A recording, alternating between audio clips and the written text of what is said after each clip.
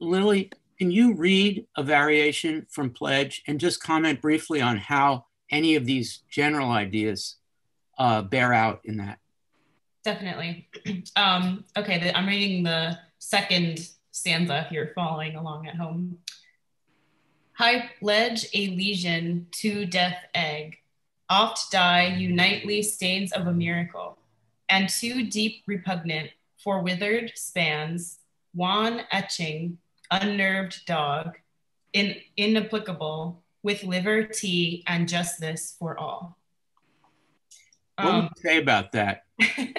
I think as a American person who went to public school and said the Pledge of Allegiance every day, it's hard to read the poem the way that it's written as a homophonic translation because I just like my lizard brain or whatever just wants to say the Pledge of Allegiance because I know that much better than what I'm reading. So it feels actually very unnatural to read it in a very effective way, I think. Mm-hmm.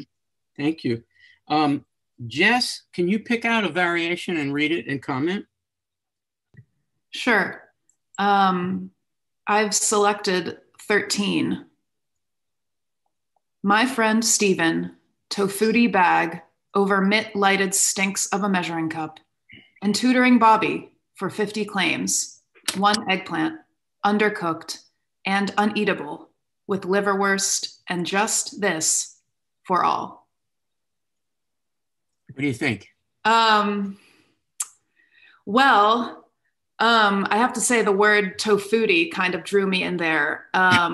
You had me at tofuti. Yes, it had me at tofuti.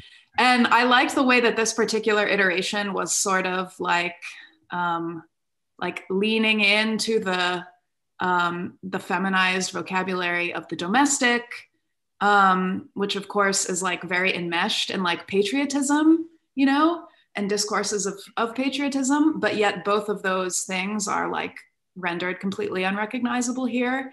And like the processed imitation non-dairy ice cream product that is tofuti, you know, sort of like wonderfully concretizes, you know, like what's being done here. the translated dairy dessert, if you will. That's great.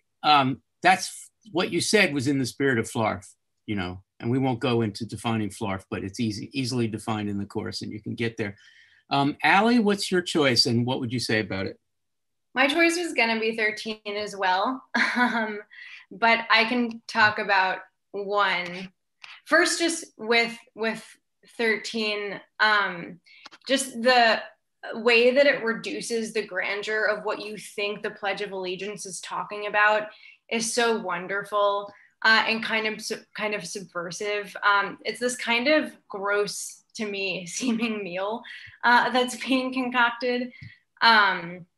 So that's good. But I also like how just kind of addressing what Lily's saying, whereas like if you know the Pledge of Allegiance, it's so hard to get your mind away from that. And I do think that Mike Magee kind of progresses this poem in a way where it's the straightest homophonic translation in stanza 1. I plug elegance to thief rag of Dionysus States of America, in tune theory public for widgets hands, one day shun, on Durjad, ring the busy bell with lip hurting and justice for all. So we kind of, in that stanza, we can kind of do both things at once. Like we're kind of still saying the Pledge of Allegiance while just seeing these other words with our eyes. And that's a kind of almost like massaging, so that by the time that you get to 2, 13, and 16, we're ready to kind of get into the flarf and silliness of fun of it and kind of leave the Pledge of Allegiance behind. Fantastic. Thank you all.